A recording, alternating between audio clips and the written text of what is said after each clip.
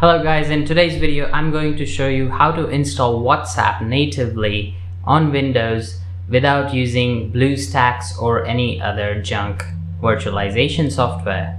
And no, I'm not talking about WhatsApp Web or the desktop app provided by WhatsApp, which is basically a WhatsApp web running on their own browser. We're not going to do that. We're going to install the APK of WhatsApp directly onto Windows. So there are some prerequisites before we move forward, and I can show you. Here's what you will need. Number 1, you will need Windows 11 running build 22000 or later. Number 2, you will need virtualization enabled in your BIOS. You can quickly Google it to find out. I might have a video on my channel right up there if you want to check it out on that.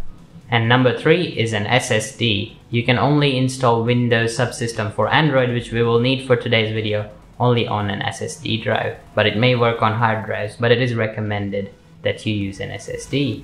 So without further ado, let me show you how to install WhatsApp natively on Windows 11 right on your desktop. So let's go. Right guys, to get started installing WhatsApp on your PC natively and not the web or the desktop version, which is just a web browser, you need to go to your Microsoft Store and click on search and then type in Android. And open this app, and then you can click on get from Amazon App Store. That will push you to download Windows subsystem for Android, so you want to just download that. Don't worry about Kindle, it won't be installing it without your permission. Alright, so once the Windows subsystem for Android is downloaded, it will give you the option to open Amazon App Store. We're not going to do that. Close out of it. Now you need to start and then look for Android and then launch it. All you need to do now is enable developer mode. You also got to click on manage developer settings. To get this message, click on allow access. That will start Windows subsystem for Android. And then if you hit refresh, you'll see an IP address. Boom, we have an IP. You can copy that by clicking this button here. Now before we continue, we need to download a few files. So we'll need to download WhatsApp itself as well as ADB to install WhatsApp. Right guys, so first up we're going to download WhatsApp. Just click on this link in the description and download the latest WhatsApp APK. Download that. While it downloads, you can jump onto this link, which is below the second link in the description, Android file host. It's an ADB kit. It's a small file that will allow us to install APK in the future. You only need to do this once, and then in future you can install any APK you want. By the way, if you want to check out how to install any APK on Windows 11, it's going to be right up there, so you can check it out. But for now, we're just going to download ADB kit. Download. Now for simplicity, I'm going to drag the files that I downloaded onto desktop, so it's easy for you guys to follow.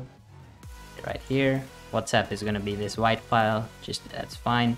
What I'm going to do is going to rename it to just whatsapp.apk, because you don't want that long name to interfere with mistakes while typing. And then I'm going to right click this, extract all, extract, and that will give me this.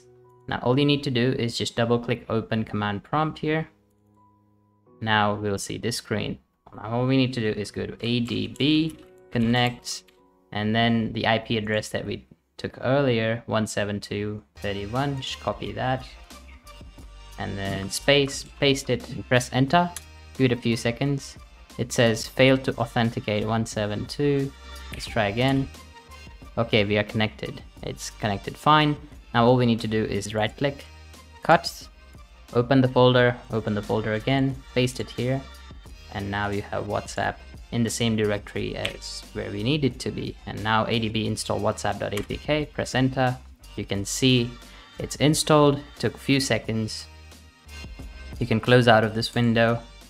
You can even delete all of these files if you don't need it, and wait for it. You'll see WhatsApp in your start menu. Now click on that. Boom. We have WhatsApp Ukraine. And then go ahead and type in your phone number. And there you go. WhatsApp running on your PC without any web app, stuff like that. You'll obviously need a separate number to run it just on your PC. It's running all natively without any Bluestacks. You can even pin it to your taskbar. If I close it, okay, it's closed. If I launch it, boom. Launches so fast. almost feels like a native app. That's how you get it installed and up and running. By the way, pro tip, if you want to run multiple WhatsApp accounts on Windows, you can install the WhatsApp Business app as well. That way you can have 2 accounts on Windows, and then if you really want to get serious, you can use the Duplicate Apps app to even generate more numbers. But at that stage, I don't know what you're doing, but you can do it if you need to. And there you have, folks, full version of WhatsApp, Android version running on Windows. You can use it standalone without relying on your phone or anything else. You can have a dedicated number on it, stuff like that. Do whatever you want. And if you enjoyed this video, smash that like button, consider subscribing and dinging that notification bell just down there. You can check out my other videos right up here and down there. And thank you very much for watching. I'll see you guys in the next one. Cheers.